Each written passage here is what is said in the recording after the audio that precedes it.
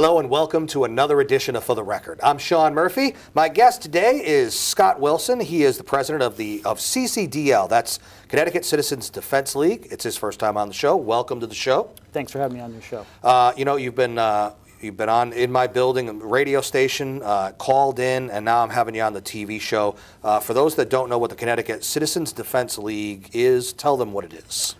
Well, the Connecticut Citizens Defense League we are a grassroots gun rights organization, and we are set up operating throughout the state, helping those that seek to obtain pistol permits, those that already own firearms.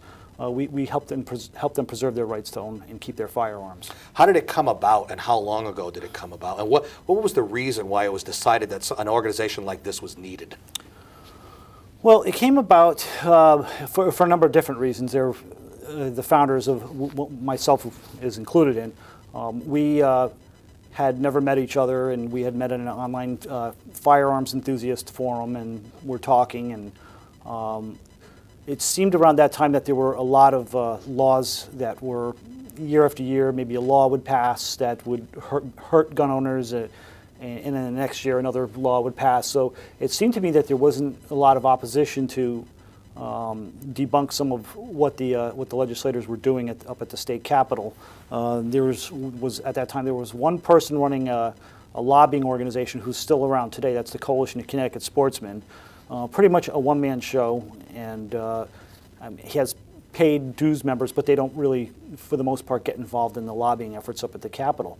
So what we decided was that we needed an organization of volunteers that were willing to take the time out of their lives, learn what to do, put the effort into building an organization, and that's what we did. We met for dinner one night, somewhere in the middle of Connecticut, a restaurant. Because these are people from all over Connecticut coming together, right? Yes, there were 10 of us that met. Actually, there were more than 10 that first night, but more than half the people dropped off the first night. So what we essentially had were 10 people that went on to found the organization and build it from the ground up.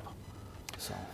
All right, so you got together at that meeting, and you had common interests, and you decided that an organization like this was needed. And so what was said in that meeting that you can talk about? Just as far as it's the phoenix of it, so to speak, you know? Well, essentially, at that particular meeting, not too much was done that night other than to bounce ideas off each other. Observing each other, okay. Really, finding out what people liked and disliked and what they did. One guy was a pilot. He talked about being a pilot.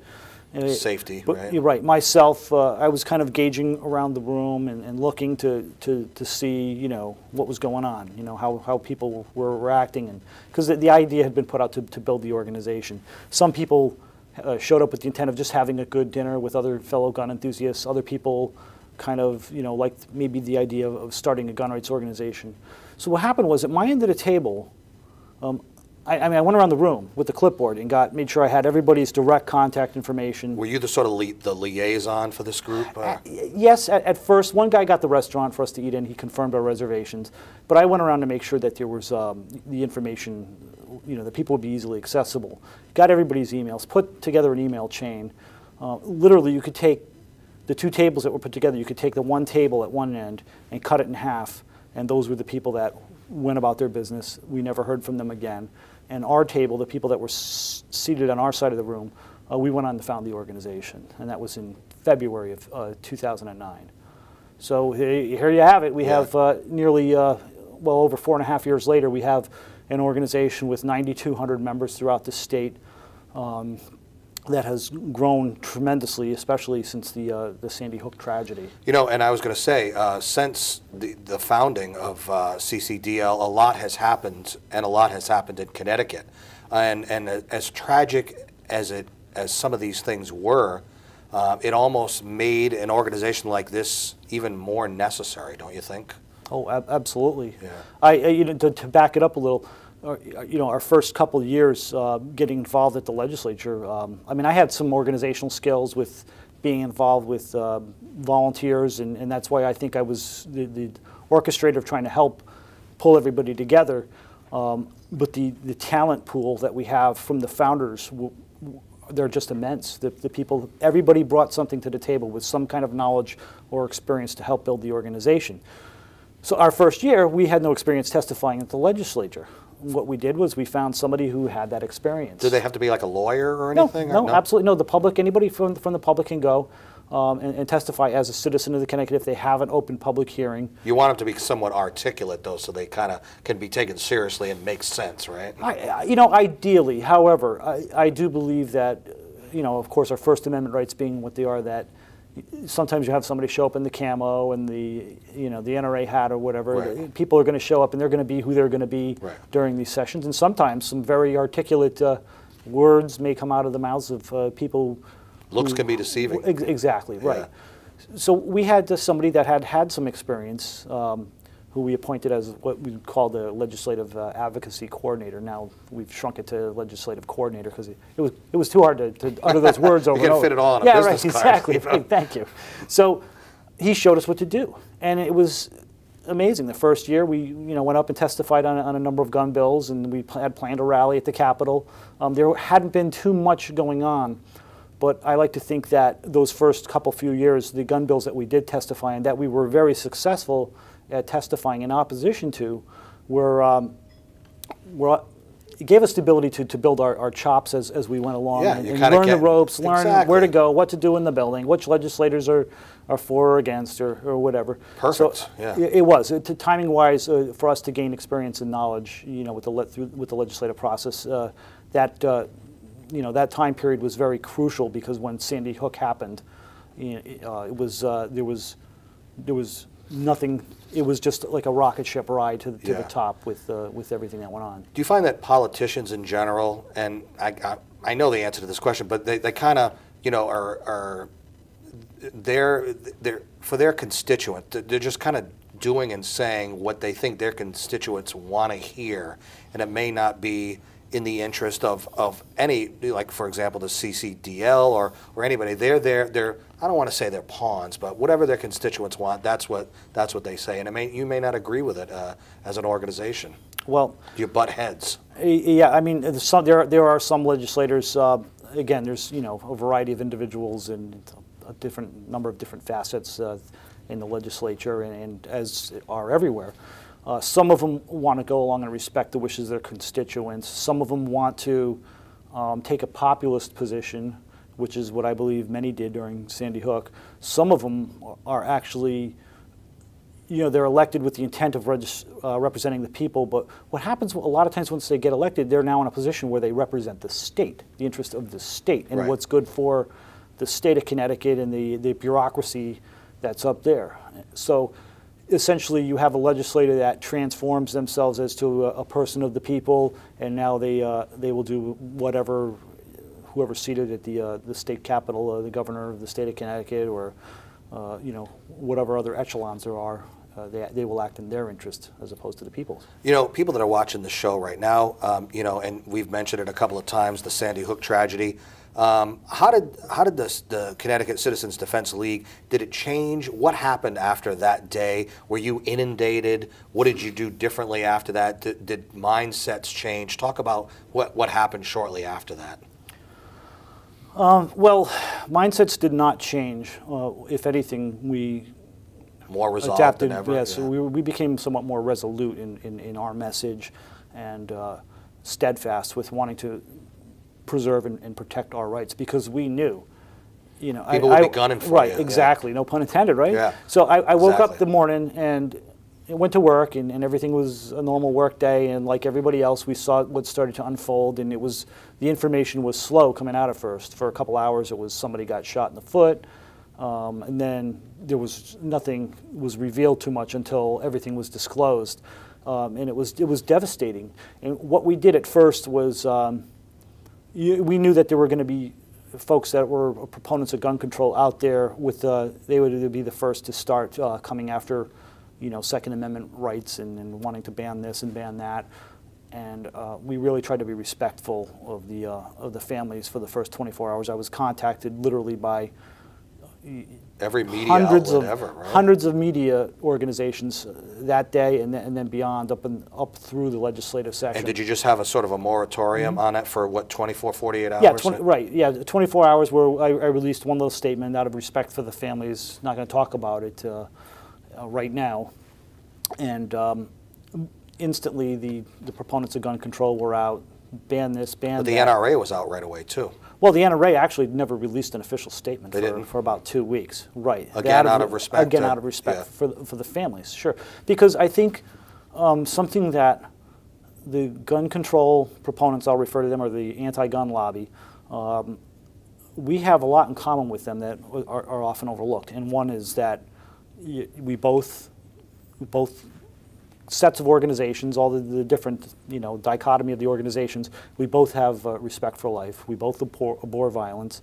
We both want a safe world for our children to grow up in. And we want all these things just as they do. I think the ultimate difference between the two different mindsets are that we look at the constitutionality of the Second Amendment, and we look at what the intent was, and essentially the Second Amendment itself didn't guarantee us a Second Amendment right. It didn't guarantee us the right to carry and bear firearms. What it did was it merely affirmed an pre-existing right. Now, you had mentioned before Sandy Hook, and while you were kind of, just working the chops, you said, you were able to kind of learn and get some stuff done. But I want to give you the opportunity to kind of, talk about some more specific accomplishments that the CCDL has over the time that you've been in existence. Okay, well, sure. Back in 2010, there was a big long gun registration bill that was put out by the Department of Public Safety. They floated it out through the Public Safety Committee up at the Capitol, and they really wanted to make everybody register their long arms.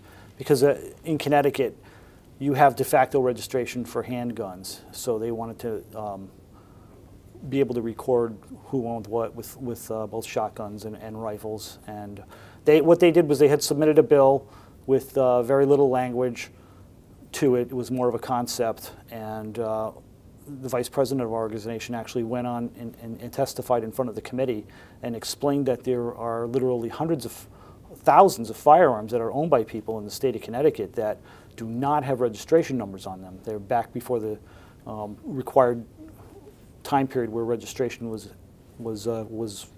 mandated. Yeah, right. So what happened was the Department of Public Safety Committee chair, the co-chair, Andrea Stillman, she's state senator for this area in Connecticut here, she actually called for a break and came back about 20 minutes later, and that entire segment of the long gun registration was pulled out of the bill, and they went on and I believe they passed the rest of the bill. It didn't affect gun owners from that point forward anymore. So, but it was something that made sense, and it was an accomplishment for Connecticut Citizens Defense League. Yeah, right? sure, right. Yeah. And then we had the year after that, which was it was after the shooting in Manchester, Connecticut, that the beer distributorship up there, they were going for magazine restrictions size. They wanted to mandate 10-round magazines, and we defeated that bill resoundingly that year. We had literally hundreds of our members show up and testify, and I think our message was heard loud and clear.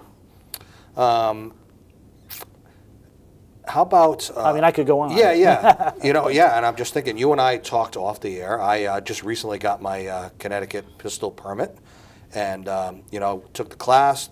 Went to the range, and so I have the permit. I haven't gone out and purchased a firearm yet.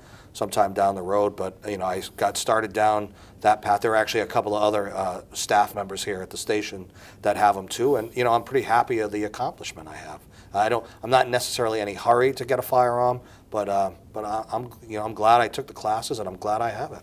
Right. And that's it's great that there are folks out there like yourself that recognize that they have a right, and they will put their actions in motion to go through the process to be able to purchase a handgun if they want. Right. Nobody should force you to get a firearm or own a firearm, but it's nice to know that if you do want one and when you ready, choose right? when you're ready, and you strike me as somebody when we were talking prior to taping that as a safe individual who wants to make sure that they absolutely know what they're doing with the firearm.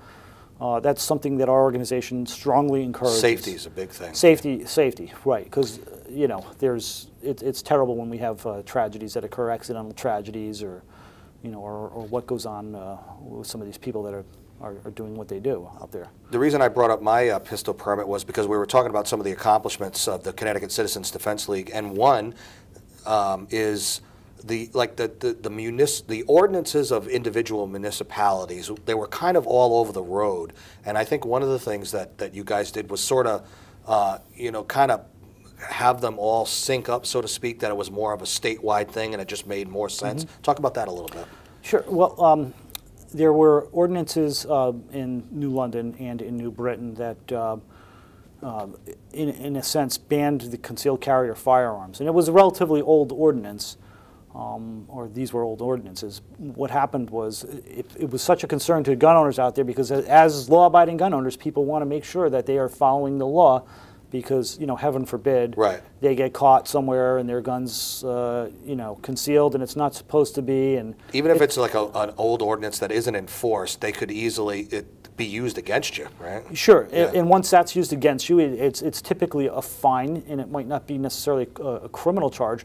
But what could happen then is the Special Licensing and Firearms Unit could, if they chose to, say you're not a suitable person anymore, take away your permit, right, revoke your permit, and then force you to go through a lengthy and sometimes expensive appeal process at the state of Connecticut. So, meanwhile, you're stuck with the inability to defend yourself about an ordinance that you didn't know was even an ordinance. So your effort in this area was to sort of just kind of sync up the ordinance so that it's a statewide thing. Those few towns that just were kind of had these outdated things, it just made more sense to kind of get everything up to date. Yes, New London in New Britain, and there were other ordinances in towns that they tried to pass that would restrict the use of firearms after certain hours or certain. I mean, obviously nobody wants to wake their neighbors up at night, but there's been a number of attempts by municipal government agencies out there that want to restrict the use of firearms in some way or another. So, does you and your organization, the way it is right now, the way it's set up as far as the process to get a permit and then the waiting period to eventually purchase a firearm, do you like the way that that's set up now, or would you like it to be different? Safety issues and just as far as enthusiasts go. I like that. I like that people have the ability to go and get the training beforehand before they get issued the pistol permit. But here in Connecticut, we have a two-step process. So if you want a firearms permit in the state, you need to go through your local issuing authorities first. Then they do the background checks, and then sometimes they interview. Sometimes they do things that go above and beyond what the state statutes require, which a person could actually argue against and then file an appeal and win that way and get their permit that way, which again sometimes is a lengthy process. Some of the issuing authorities around the state really they very simply do not like the fact that the citizens that live in their towns want to carry a firearm for self-protection or for whatever reason they want to. Now when you say they don't like it, who you mean, legislators in Connecticut? No, or not legislators, certain municipal heads, certain issuing authorities, the chief of police for New Haven, West Haven, Hartford, West Hartford, Bridgeport, Waterbury. Those are towns where the crime is up a bit there, I would imagine. Right? Well, right, sure, but if somebody goes through the background check and they qualify, they should be able to get that permit. Shouldn't be held against them regardless of what town they live in. Exactly. So that is the stuff that I really have a problem with. They create unnecessary obstacles, and they sometimes force people to go through the appeal process. And what will happen in many cases, especially Waterbury, is they will wait to the day of the hearing, and then they will decide, okay, we're going to issue now. And it all goes back to the fact that they just wanted to be a stick in the mud for as long as they could, and give grief to the people that are just very simply trying to follow the law and exercise their rights. What happens after a tragedy occurs, like a Sandy Hook? Is it true that people's interest in possibly having gun ownership or actually goes up? Is there more? Do people want to learn more? Is your organization? Do you hear more from people that just want to start the process? Yeah, well, we look to the statistics that are available. We've FOIA'd Freedom of Information requests that have been sent out to the Special Licensing and Firearms Unit off and on periodically through the last several years by our organization, where we look at the trends, and essentially after Sandy Hook, you have any type of violent crime, whether a mass slaughter or whatever you want to call it. the incentive for firearms ownership goes up. People want their permits more in Sandy Hook right now. Since the tragedy, you hear all about the people that are speaking out against firearms. Exactly, they want to get rid of them. The numbers of citizens that are in that city or in that town have applied for permits above and beyond what the state average is. The silent majority, right? Yes, right, and you know, so I think the media, they portray an image that everybody in Sandy Hook, Connecticut, or Newtown are all anti-gun right now, and that is absolutely not the case. It wasn't before the Sandy Hook tragedy, and it has not been since then. So there's been numerous articles about the rise in pistol permit applications and firearms ownership through that area because people want to be able to protect themselves. One other question I had for you was, I remember Governor Malloy talking about the crackdown on gun ownership, and one of the concerns that people had was the possibility of it adversely affecting the gun manufacturers in Connecticut and about how this could send jobs elsewhere. Was that a concern of yours and your organizations, and do you still believe that it's a potential problem? Oh, it's absolutely a problem. First and foremost, because a lot of those manufacturers, they create those firearms that I personally like to own, and now I can't go out and purchase those types of firearms since the law was signed into a public. How does it affect them once the law was signed in? The manufacturers. Well, here's how it affects them. First off, Governor Malloy did say they can continue to operate within Connecticut, but they lose wherever they're operating from. If they're in Connecticut and they move to another state, wherever, they lose the Connecticut market share. Now they can't sell their types of firearms, the AR-15 pattern rifles or whatever have you, back to Connecticut residents. So, that's a fair share of the market, especially in an economy where businesses are struggling. Yeah, right, and absolutely. And what it also did was, as far as directly affecting Connecticut, was it opened up a market for, as we know, governors and leaders of other states came to Connecticut to woo these types of businesses away. We've had PTR Industries leave the state, and we have Stag Arms, which is another fairly good-sized manufacturer.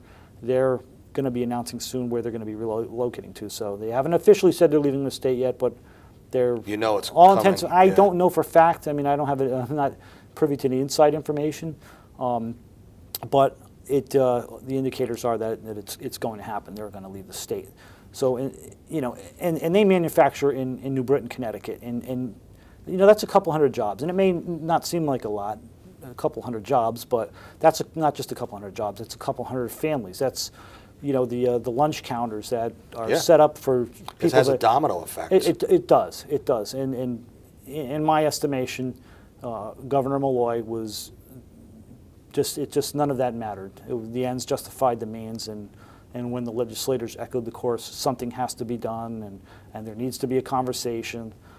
This is what we ended up with in this state. Does the CCDL have a good relationship with the gun manufacturers in the state, or have you in the past, or do you still? And sure, absolutely. I mean, we're not, best friends with anybody in the gun industry here in Connecticut, but we, on occasion, particularly this past year, would often see each other at the legislature and co-testify together on various things that we were trying to protect and defend. The National Shooting Sports Foundation, which is based in Newtown, they're a manufacturer's representative. They represent thousands of manufacturers for whatever their firearms components are, or whatever additional components are, that anything that has to do with the shooting sports, and we've stood shoulder to shoulder with them and some of these other manufacturers this past year. Talk to me about a lawsuit that you're a plaintiff in right now that I was told that it's okay that I can bring this up on the show. So for legal purposes, I guess it's okay to mention and talk about, or is it not? It depends. Okay. I mean, there's whatever you can say. Yeah, right. Yeah, essentially, go ahead and ask your question, and if I can't answer it, I will. All right. Well, can you, for those that are unfamiliar with it, is there sort of a broad description of what's going on that you can mention without getting into legalities? Absolutely. We took the initiative as we saw the writing on the wall, and that there more than likely was going to be a severe restrictive gun control package passed.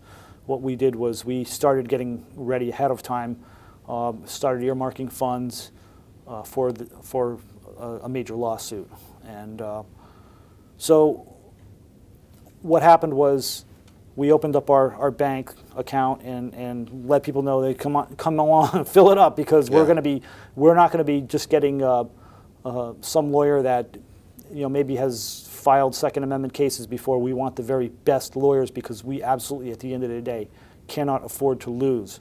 So we took in some money initially, and then we obtained our lawyer, who is based out of New York, and he's prepared, and the team of lawyers are prepared to be able to argue all the way up through the Supreme Court if need be. So, good lawyers, if you want the best, they're expensive, because you can't, at the end of the day, leave anything to chance. You cannot afford to short any of the briefs or documents or research or legwork that needs to be done. So, and those are hours that you need to be able to pay for. So what our organization has done was we've teamed up with the Coalition of Connecticut Sportsmen. We are doing right now, anyways, the majority of the fundraisers. I know Bob Crook has got something in the works for October. He's got a banquet going on, and I think some of the funds from that banquet are going to come to the litigation fund. But we have hosted a lot of fundraisers right now through over the past 5 months since the law passed, and we have more planned for the future. And one of the events is a poker run that's slated for this weekend. By the time your show airs, right. Well, all your fundraisers, everything will be on the website, correct? Sure. Okay, what is the website? Because we're running out of time. I want to make sure we get to that. Okay, our website for your viewers is www.ccdl.us. All right. And there you can find all our activities that we're involved in. And if they want to get involved with the organization, they can go there too as an initial point for contact? Membership, to click join on the membership, and it'll walk you right through what you need to do. It's very simple. Nice. All right, Scott Wilson, the president of the Connecticut Citizens Defense League. Learned a lot today. Pleasure having you on the show. I'll have to have you back again, because we need to talk more. I got more. I held back. Oh, you held back. All right, so we'll definitely have you on again. In the meantime, I'm Sean Murphy. This is For the Record. You can see this show and many others on our YouTube site. Until next time, take care.